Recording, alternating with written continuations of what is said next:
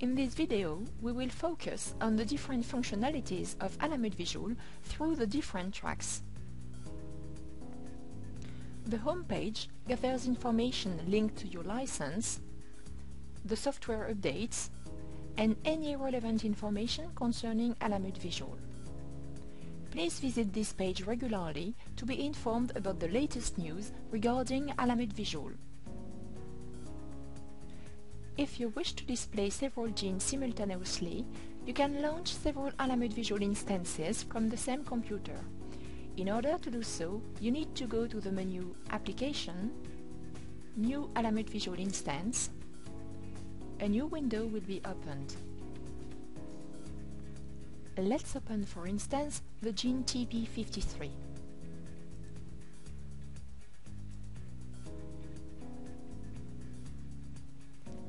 In Alamut Visual, you have the possibility to move the tracks upwards or downwards, like this, or to hide them, like this. You can also display the tracks you want through the menu Tools, Options, Display, and customize your main screen by checking or unchecking the different boxes.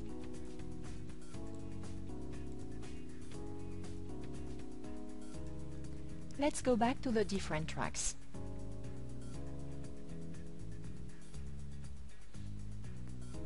Here is the nucleotide conservation track.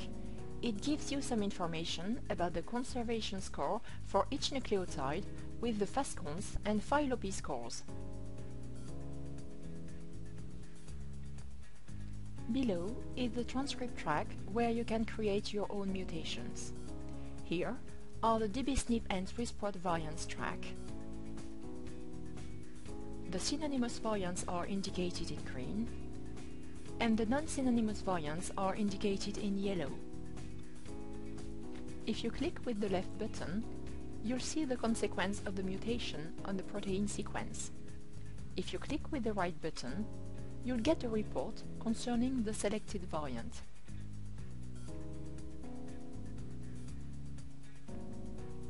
Variants identified by SwissProt are displayed here. If you click with the right button, you'll be directed to the SwissProt variant internet page.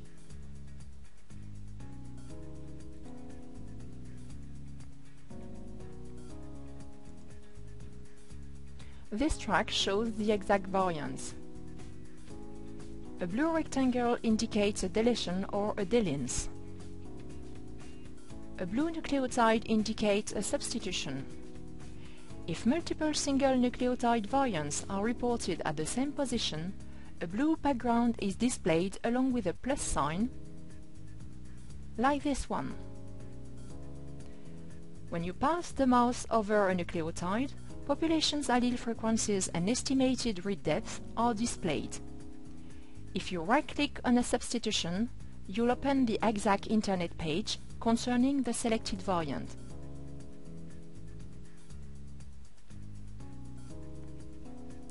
Below, you have the ClinVar track. It shows variants of clinical interest. In red are the certainly pathogenic variants.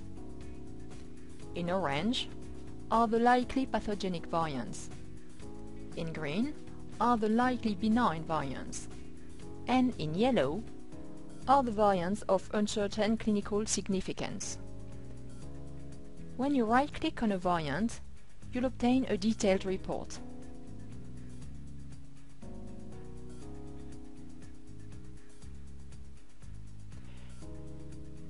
You can filter your variant based on review status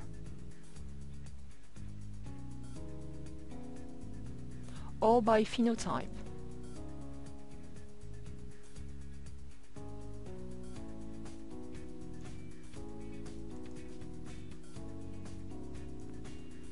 If you have an AGMD professional license, you'll be able to access AGMD through Alamut Visual. If you right-click on an AGMD variant, you'll be able to see the PubMed citations, to go to the AGMD variant page, to see the AGMD gene page or make an internal mutation in Alamut Visual. Alamut Visual offers you the possibility to visualize data coming from Cosmic even if you don't have a Cosmic license. A blue nucleotide indicates a substitution. A triangle indicates an insertion or duplication, and a line indicates a deletion. You can select the type of tissues you want to display here.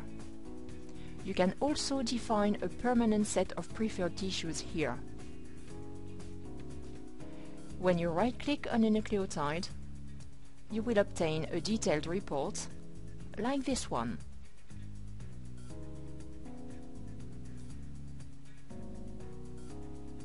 Here you have the protein domains track. We can see that this domain covers this region.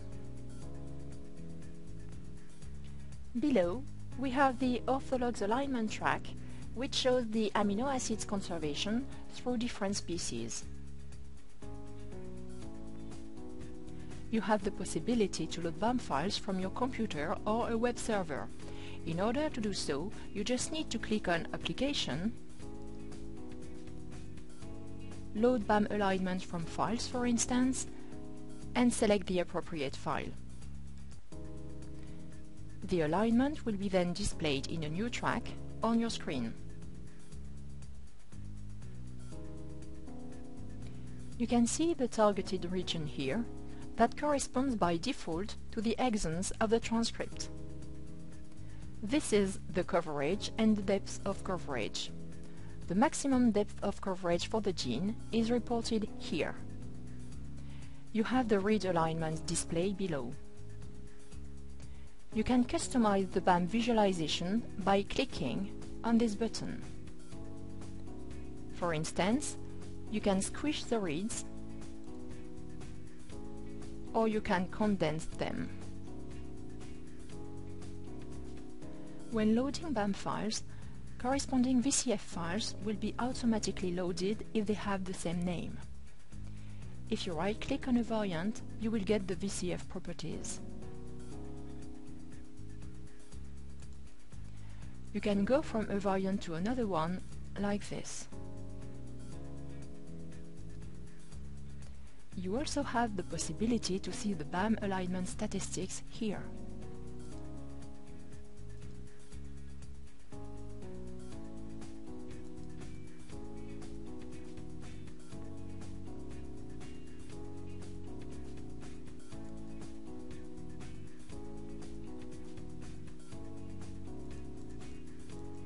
Finally, this track allows you to indicate your private annotations, for instance, the location of your primers.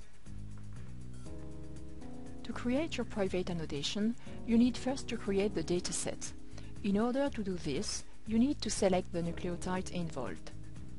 Then, click Right and select Add Dataset.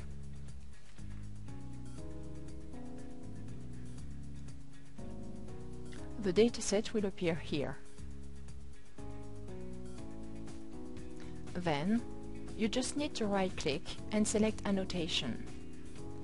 If you want to indicate the sequence direction, you can choose to put an arrow.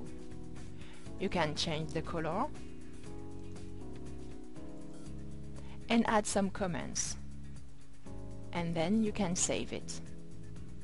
You've just created your private annotation. If you click on it, you will display it. You can, of course, delete it.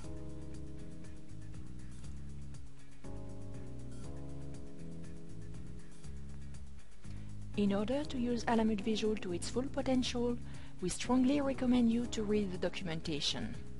In order to do this, just go to the menu Help, Software Documentation. If you have any technical questions regarding the use of Alamut Visual, you can contact our support team by email through the menu Help, Contact Support.